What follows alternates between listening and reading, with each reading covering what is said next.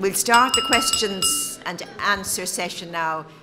And we have lots of questioners and only one answerer. But he doesn't mind. So anyway, I see the mic raised at table 14. And I'll take a question from table 14 first. I'm the facilitator at table 14. The citizens at this table have 3 questions. I'll ask 2 of them, and one of the citizens will ask one of them, and they've one observation at the beginning. And the observation is in reference to considering Copenhagen's reasons for cycling, that eco-friendly was the least reason given, and that in terms of considering the issues, that it may be better presented or packaged as energy and what happens there rather than climate change. That was just the observation. Is that fair enough? In terms of the 3 questions, question 1, it was recently announced by the Scottish Government that they were setting up a state-owned non-profit energy company. Can you comment on this? And the second question is, in terms of energy security, what can Ireland do to ensure we have future control of our resources? Community-owned projects are fine for small onshore wind solar farms, but do you think the state should own all or the majority of large onshore or offshore projects to ensure future energy security? And we'll have a further question. Thank you very much. The third question that we have, and thank you for your very informed presentation. There was one thing we felt in common between your presentation and the previous presentation, and that was there was a consensus of political agreement in common to both, and there was an engagement in the citizens or local community involvement in both. The question that we would have, how did this political agreement, how is this leadership structured in Scotland? We know from Denmark that they have set up an entire energy agency at government level to coordinate all of the activities. These were all of the subsidies, the incentives, and the entire programs, both public and private investment, and they managed, led, and direct that process. Just for information, we have a national mitigation plan from 2017. And basically, that plan is the vision for Ireland as to how we are going to lower our carbon and to have this environment by 2050 that we would desire to have in terms of emissions. We don't have a political structure in place. There is no strategic joint coordination board at government level. So my question is, what political structures did you put in place to lead and manage this program? Yes, Andy, start with the first question. It's probably the easiest, I think, if you're prepared to answer it. So the National Energy Company, I was actually at speaking at the SNP party conference when it was announced on an energy panel, and none of us had any idea that it was coming. So in that sense, we knew that they had talked about it, but nobody yet is particularly clear about which part of the market it is going to get engaged with, because it has to be very careful of state aid rules, and also that there are already social enterprises operating in that space. So there are lots of things that a national energy company could do, and I think we're interested to see the ideas as they come forward over the next few months to see what it will be intended to do. And actually it may play into that conversation you had about things like the Danish Energy Agency and things like that, where actually that is also just used as a source of expertise and so on that other people can draw on. So there are things that a national energy company could do, but it has to be very careful operating in the market, that it doesn't break state aid rules. Oh, yeah. They're the EU rules. Yes, the EU state aid rules. Won't be troubling you for very long. Possibly not. Don't go there. On energy security, we've seen a big growth in local energy ownership. So we'd set this target of 500 megawatts. We've exceeded that. We're now resetting it at 1,000 megawatts of locally owned energy in Scotland. will be pretty close to that by 2020. So in that sense, we've got a lot of local ownership. Do I think a government should own all energy infrastructure? No, as long as you can get the market to work in your favour, would be my take. But you've got to get the market to work. And we certainly have a market in Great Britain, which many people, including the most recent analysis done by a guy called Dieter Helm, which was published last week, which basically said the energy market is broken. We need to do something very different. So I think a lot of our energy systems have been built around structures that were right 20, 30, 40 years ago. They're not right for a modern world where you have local, small-scale energy generation, where you've got a lot more digital infrastructure and so on. So a lot of the systems that have been set up are not fit for purpose going forward. But if you can make it fit for purpose, then I don't think you should necessarily have full government ownership to make the system work. In terms of political agreement, I mentioned to a couple of tables that one of the really big things that happened as the debates about climate change were happening about 10 years ago in Scotland was, on the one hand, you had a real bottom-up groundswell of groups which came under the Stop Climate Chaos banner, but they included faith groups, they included trade unions, they included environmental, non-governmental organisations, pressure groups. But you also, as these debates were going on, had business coming in and saying, it's fine, go for the bigger target, be bold, be visionary. So you didn't have a sort of split between business and environmental NGOs. You actually had a group all saying to the politicians, it's okay to be bold, it's okay to be visionary. And I think that's what has set Scotland aside. I think we've seen it in Denmark, but it sets it aside from many other countries where you've tended to have much more of a split, where you've tended to have this argument, it's either the environment you're trying to save or it's the economy. And I think what Scotland and Denmark would argue is that actually nowadays, given the costs of technologies, given the development of IT technologies, you can actually have both. And I think that's the big difference. Within Scotland, what they did was they created a climate change team in the government. It's now part of the Energy and Climate Change Department. There was also a Climate Change Delivery Board, which was a cross-government board set up of senior, basically the directors and the director generals of different sectors, from agriculture to transport, who sat on that board. And then I was one of the non-government, there were 3 external members, of which I was one, to come and really challenge the government on what they were doing. But that was the cross-sector board that really was tasked with how do we deliver this across different sectors rather than it being siloed. Very good, thank you very much, that was very helpful. Table 8, yeah. Thank you very much, Sean McCarthy from Table 8, and I have a kind of a comment and kind of followed on by a question. The title of the topic that we have been considering over the last weekend and today is how the state can make Ireland a leader in tackling climate change. I think maybe we can tweak that a little bit and to say how the state can make Ireland a follower in tackling climate change. Because it seems to me that for leadership, and in all leadership, great leaders and great leadership are those who can encourage people to come after them and to take up the baton and to break down the barriers. And it appears to me that I can go up to Ballycastle in County Antrim and I can look across 12 miles over to the Mullaghmore Kintyre.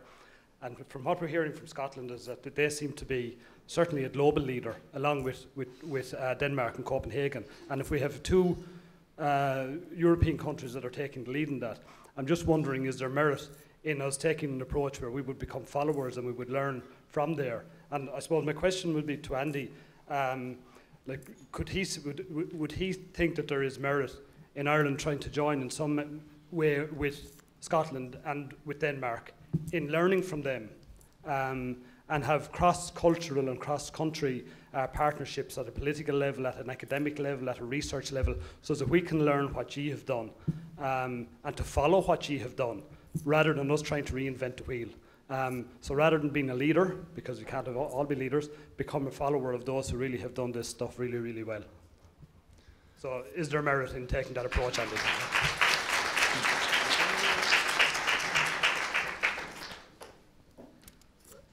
My experience, and I've been fortunate enough to work in a number of different countries in this space over the last 10, 15 years, is that nobody has all of the answers.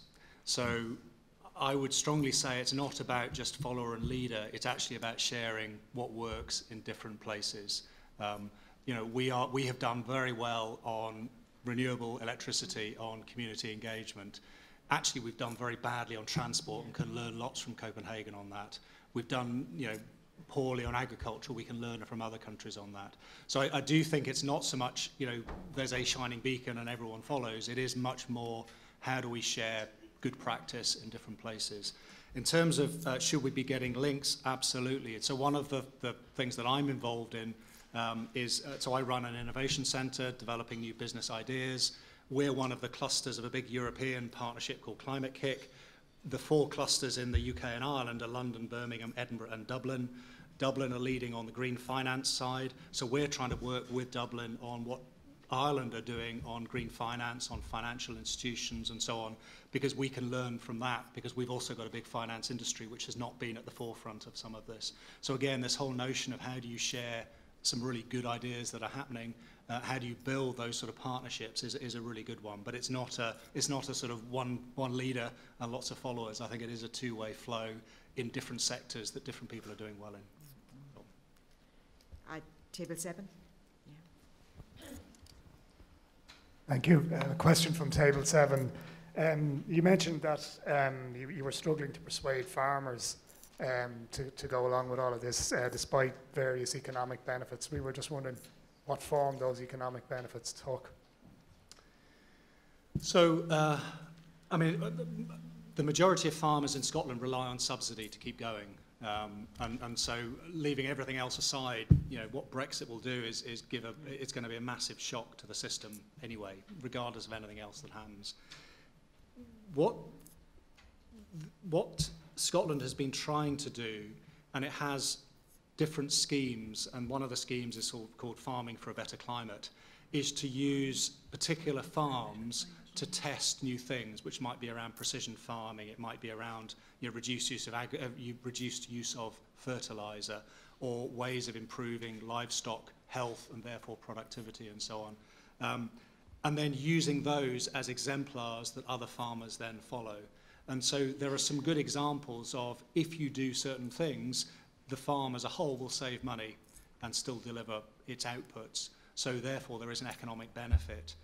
What we found quite hard is to scale that, so you can say that particular farm or those farms doing those activities are better off because of it. But what we're not then seeing is that being spread across the whole sector. And so it's that, and that's partly just cultural. You know, I've been doing it this way for many years. I'm not going to change now. And so there aren't any easy answers around that. And this is one of the challenges we have.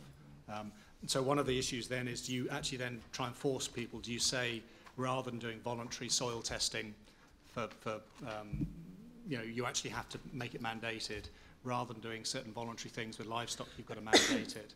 And that's the debate that's going on in Scotland at the moment.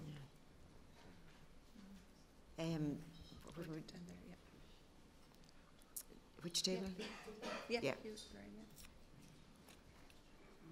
Thank you, George. I am the facilitator for Table 13 and make these views on behalf of some of the members of the table. The first 2 points are actually for the Secretariat.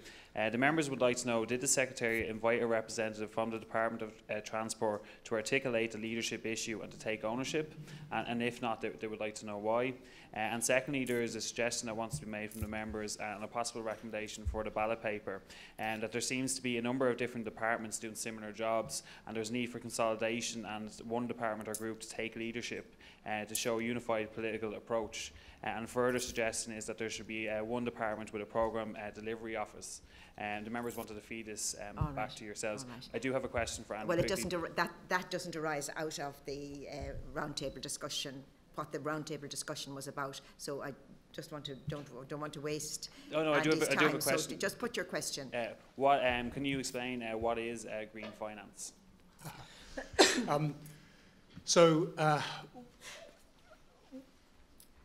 A lot of, when you're trying to develop new, say, low carbon energy projects, so renewable energy, clean energy projects, you need money to do it. You need investors to invest in that project to make it happen.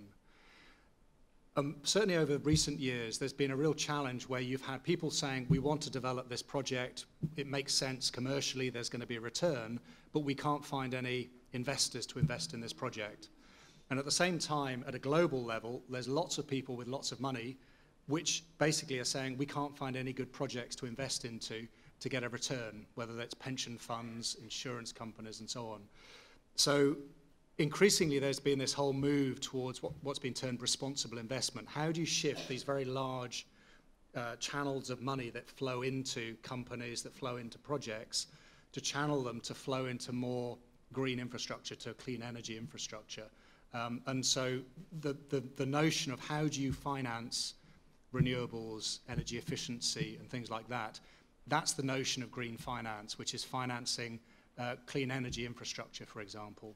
And what we're seeing is a very strong push amongst investors, pension funds in particular, insurance companies, to say we shouldn't be investing in, say, coal companies, because the future is not coal. We should be investing in things that give us a long-term return, like some of the renewable energy infrastructure. So we're starting to see that shift.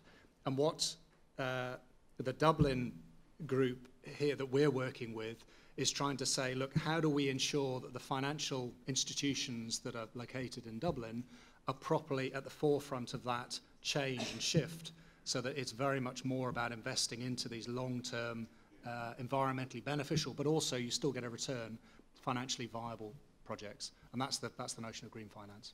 Andy, can I just ask you, what is the structure of the Dublin group you've referred to? Essentially, so it's Sustainable Nation Ireland Yes. is the group that we're working with, but then also tying into some of the universities as well. All right. But they're very engaged with different actors in the Irish financial Yes. scene in Dublin Yes. in particular. Yes. And it's about engaging with those leadership Yes. companies and Yes. developing new products and services, basically. Yeah. Thank you very much. Table 3, please. Thank you, Judge. I'm the facilitator at Table 3. The citizens at this table had a couple of questions. The first two are for Andy. First question is, what type of subsidies did Scotland get, and was there any EU subsidies? The second question is there any subsidies you would suggest or recommend for Ireland that we could use, including even if there was any schemes? Okay. So the subsidies that really came in at the beginning when I was talking in the early years, 2006, 7, 8, 9, were things called renewable obligation certificates, which was an obligation that the UK government put on energy companies to buy an increasing proportion of renewable power. And by forcing them to buy more power from renewable sources, essentially it incentivized people to start building more renewable infrastructure, more wind farms, more hydro, and so on. So that was a subsidy which essentially got passed on to the consumer then. So the consumer then now pays about 10% of a typical bill in the UK, in Great Britain, will be essentially subsidies for energy efficiency or for new renewables, and increasingly for the nuclear power station that's being built in Somerset. These subsidies basically were seen now to be too high, because as over the last 10 years, renewable cost, the cost of generating energy from renewables, has essentially collapsed. It's much, much lower than it was before. So whereas there was a need to incentivize it 10 years ago, now I can put up a wind turbine in Scotland and it will be directly cost competitive with the market price. I don't need a subsidy to put it up. And the same goes for solar panels. You know, we have had some subsidies which allow us to put solar panels on our roofs and sell into the grid. You know, and those essentially have been cut back and cut back and cut back because we don't really need them anymore. So we're getting to the point where the subsidies are near zero, and the issue is, can you get access to the market?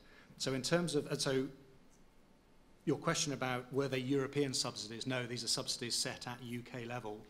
Yeah. Which is just within the UK, but it is aimed at delivering the EU renewable targets that the UK had signed up to. But it was very much just a UK subsidy scheme. In terms of going forward, because renewables are becoming so cheap, the issue is less about what subsidies do you need and more about how do you incentivize a system whereby if I want to put up a gas-fired power station, it costs a bit to put it up, but actually most of the cost is in actually buying gas to power it for the next 20 years. If you're doing energy efficiency or you're doing renewable energy, 90% of the cost, 95% of the cost is up front. And then it's virtually near zero cost running for the next 25 years. So trying to get from what you call an OPEX, an operating expenditure world, where most of the money comes through the course of the project, most of the costs come through the course of the project, to where most of the costs come right up front, where you need to find a lot of money to do it up front, that's the big challenge. And that's where you need the sort of financial infrastructure that big companies can provide in terms of smearing out the upfront costs so that it costs a little bit over a long period of time. Just sorry, there was just two general questions from the table as well, which I would think will need to be brought back to the Irish government. The first question was from some of the citizens at the table. Is there anything being done in schools to highlight this, or is there any TV marketing campaigns? And then the second question is, why isn't the Irish government going over to places like Scotland or Denmark to learn from what they have done already? All right. Well, I don't think it's fair to ask Andy to reply to those questions. How much? Yeah. Yeah. I take another question. Table 4. Yeah. Hi, I'm the facilitator for Table 4. I have a statement that the citizens have asked me to read out on their behalf. We need a long-term, ambitious, cross-party plan to tackle climate change to make Ireland a leading country in renewable technology. And they have one question. What are the main lessons Ireland can learn from Scotland, how Scotland has responded to climate change, and what are the best ways to kickstart the same in Ireland? Yes.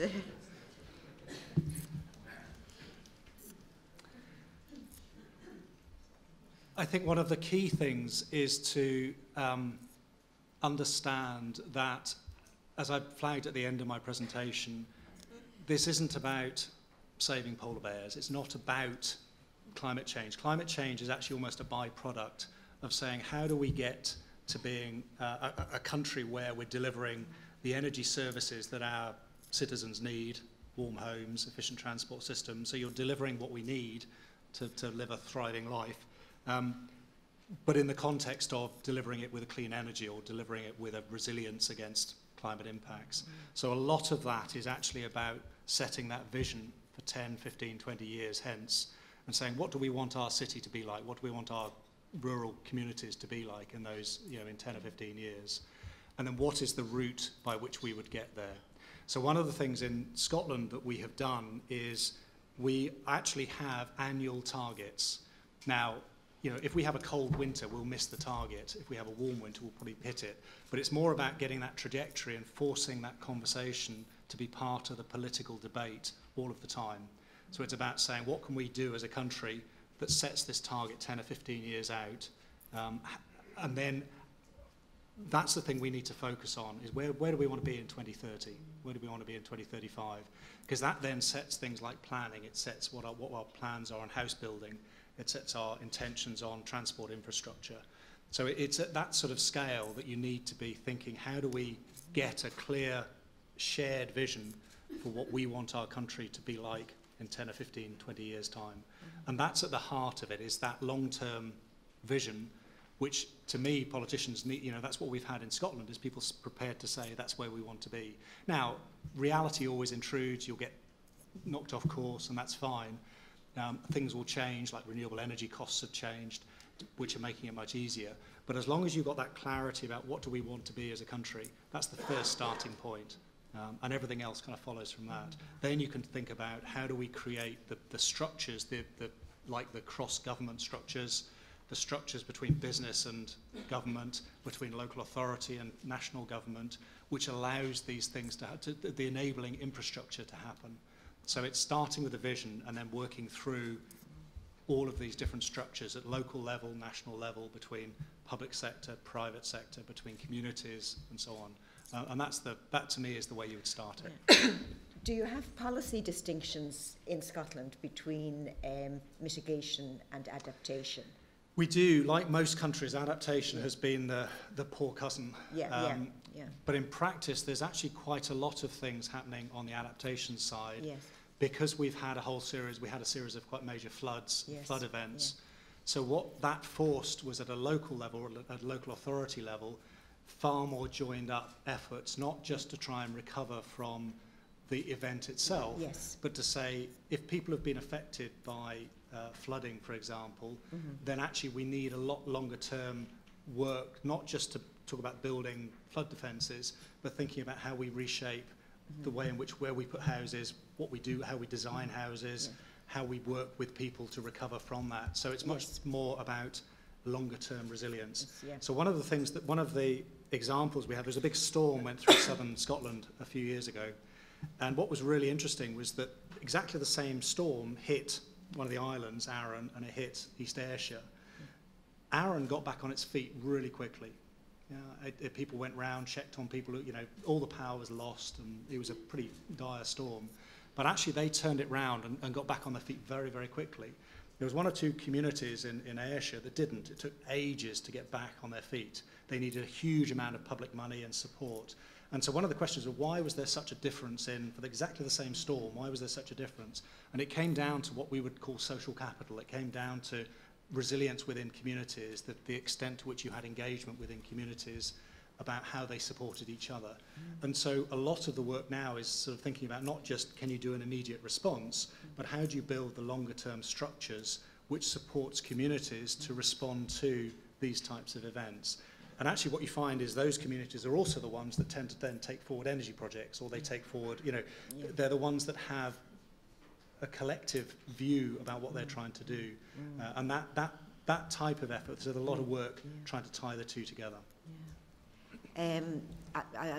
Table 4? Table 9. Table 9, sorry. What are we doing? Thank you, Judge. I'm the facilitator for table number 9, and citizens had a couple of questions. In respect to wind farms, they were very much pleased to hear that the communities are asked first, but they were curious what happens regarding planning challenges. How frequent are the planning challenges, and what methods do the government use to get over these planning challenges? They're also curious regarding wind farms. What are the employment benefits nationally regarding wind farms? On a shorter question, what are the level of grants available to Scottish homeowners regarding insulating their houses or refitting their houses? And the final question was, the citizens at the table, they feel that climate change is a very all-encompassing and quite intimidating word, and they were quite taken by your phrase that it's not about saving polar bears, it's about heating your house more efficiently. And they wanted to know, did the Scottish Government, when campaigning to the public about climate change, did they deliberately choose to focus on the local benefit for the individual rather than commenting on the global aspect of it? And I think that has to be the last question, because there's an awful lot of material in it, and it is all very, very relevant to what we're considering. Okay, so on wind farms, I mean, one of the key things that the Scottish Government did was to try and distinguish itself from what was happening in England and Wales, because we could see subsidies were available. And what Scotland said is, how do we ensure that more of those investments into wind farms comes to Scotland rather than elsewhere? Now, we have a benefit in some ways because we're windier and wetter than other parts of the UK. But in terms of planning, what the government did was essentially put a presumption on planning that it would allow wind farms unless there was a particular reason why it shouldn't, rather than the presumption 10, 15 years ago, which was the presumption that you shouldn't allow it unless there's a good reason why you should. And actually that made a slight difference. The bigger impact was that there is always challenges on wind farms, and this is part of the natural democratic process, and the national government didn't try and stop that. What it did do, though, was to encourage businesses that were investing in wind farms to approach and engage the communities that might be affected far more effectively than had been done in the past.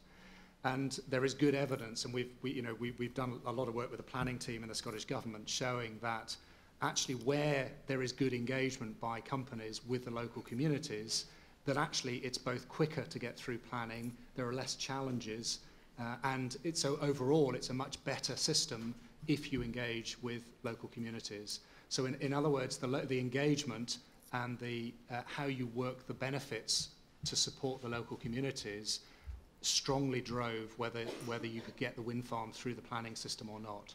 So where there have been ones that have been turned away, turned down, generally there have been ones where companies have come in and tried to do it without bothering to engage with local companies, with local communities. So there's been a direct effort to try and do that engagement.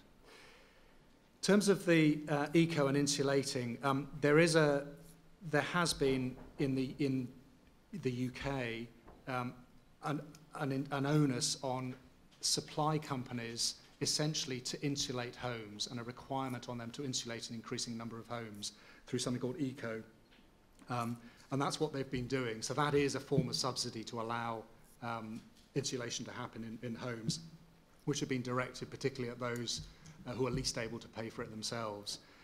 The Scottish Government, in their 10-year plan around their Scottish Energy Efficiency Programme, which is this big national infrastructure priority they have set to try and increase the quality of all homes and buildings across the country, they provide income or they provide funds to local authorities to support insulation.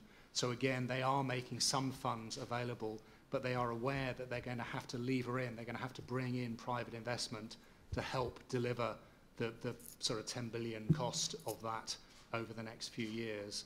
And the question then is, what is the model by which you do that? So one way of doing that is to say, every time you sell a house, you're going to be forced to actually upgrade the energy efficiency of the house. You know, that's an example. I'm not saying that's what will happen, but that's an example where you're forcing people at the point where they've moved out of a house that you actually have to upgrade the efficiency of the home, so that over a period of time you basically bump up the efficiency of the home to a much higher standard. So they're actually looking and talking with lots of people about what are the best ways of ramping up this efficiency, because people generally won't do it themselves. They need some incentive, either regulatory or financial, to do it. And that's really where we are with that. In terms of local benefit, and I've lost my... What was the third question? It was just in respect to, did the Scottish Government deliberately choose to focus on local benefit rather than scaring off the public by using terms like global change? The Scottish Government has tried lots of different things. Some have been marketing campaigns talking about climate change at a very global level. Other things have focused on a very local level. There's a regular attitude survey, a very comprehensive attitude survey, which kept on picking out that people did care about climate change, but often didn't do very much about it. But they also cared about, dog fouling pavement. So it tended to be very local or very global. And so a lot of the focus in terms of the action plan that the Scottish Government has put into place is focused on the local benefit. But they still talk about how Scotland likes being at the forefront of things. We've only been devolved for 20 years, so we've only had a parliament for 20 years. So in that sense, the sense of saying, actually, we can take a leadership position is very appealing to people. So flagging that we have an international leadership position is useful and important, and the government does it. But they also do focus on what is the local benefit of doing this. And that, to me, is the heart of how you bring people on board, because that's where people can engage. It's not on the big and global so easily. There's a group of 10% of the population who care passionately and will do something. 90% won't. So actually, the way in which you engage the 90% is to focus on things that matter to them. Well, we've learned so much in the last 35 minutes that I wish we had another hour. Unfortunately, we don't. I'm really grateful to Andy, and just you demonstrate your gratitude as well.